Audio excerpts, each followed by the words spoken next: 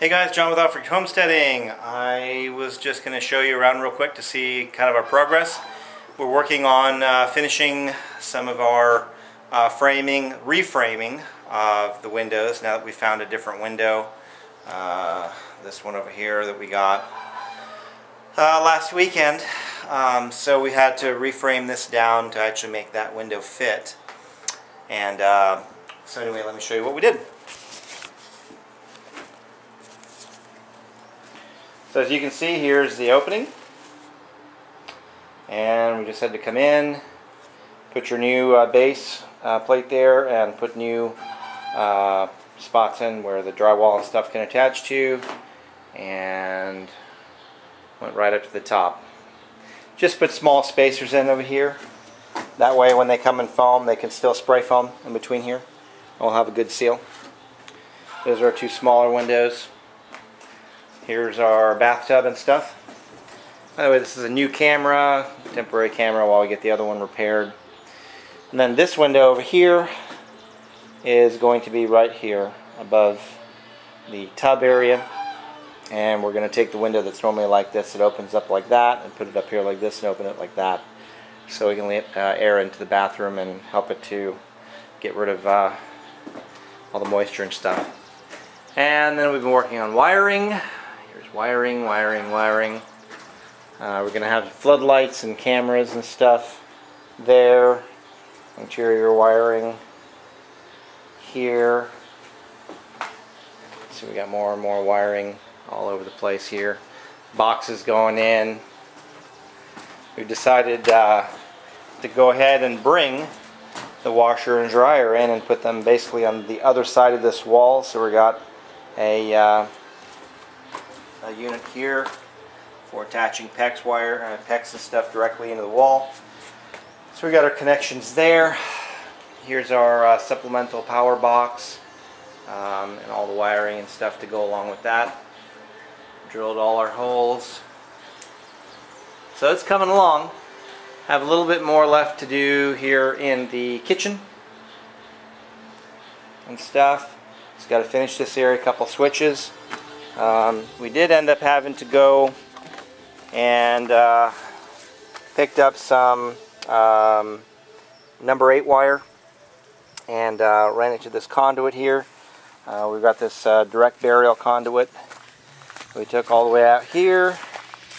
We brought all this stuff here from the center of the house and basically moved it to the edge, since we're going to have that additional addition right there. And we're going to trench all the way down here to make all the lines closer to electric and propane instead of having to deal with all the stuff down here. We can't use these wires here and all this Romex that we were going to use to go in the conduit. We did end up having to come and buy specifically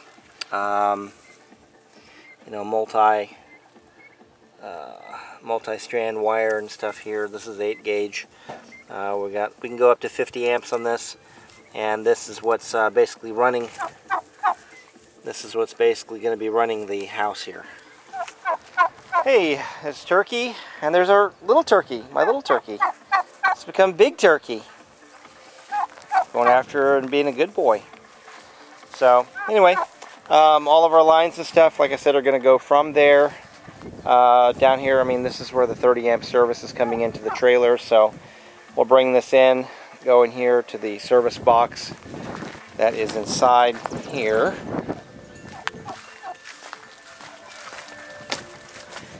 And everything's going to tie into our main service box here. Then, and then we're also going to take all of our pressure tanks, all of this system and stuff down here, the pressure tanks, the filtration and all that kind of stuff. We're going to take all this and reconfigure it inside over there in the new addition. So pressure tanks and everything and all this stuff will be out of the cold, and it'll all be in this this little addition we put on right there. I know, little baby. So we got our water line and everything is going to go we're going to have water, gas, and electric all come down this trench here. We got the backhoe up and running and stuff, so we'll be using that to go ahead and get everything done. And that is kind of it for now. We're trying to get this done because today is Saturday. We're supposed to be getting foam and stuff coming in the beginning of the week, and we got a lot of work to do in here. So, all right, guys, here's an update from the homestead. We got our this window here and this window here put in today. We got the flashing and stuff done on that. Those are still going to need to be taken out and realigned and everything, but I got the hole done for the casement window we just got from Rolla. That was from before. And so let me get a little bit closer so you can see it.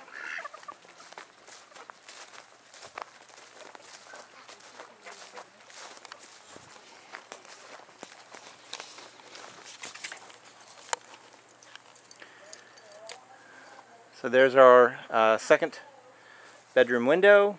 Obviously you've seen our door before. Here's our living room casement window. We're gonna have to get some screens for these. There is our kitchen window. Here's our bathroom window, and then this is the guest bedroom window. There's Kelly. There's Kelly going. We're gonna have spotlights and security cameras and stuff around the whole thing in all directions. There's the other casement window we just got for the bedroom. We just got that. This section here, as we've talked about before, we decided to go ahead and add on another 4 feet or so this direction here. That way we can bring our washer and dryer that are in there into here and put the freezer on this side. Washer dryer will go here instead of the freezer going here. We're moving the freezer here, washer dryer from there, and bringing those here. So we'll have to deal with some drainage and stuff with that for gray water. But that'll keep piping and stuff freezing. And then our water system, the water system that's back there, we're going to bring the pressure tanks and filtration and everything and bring it right here as well. So have everything in one place. I'm not sure.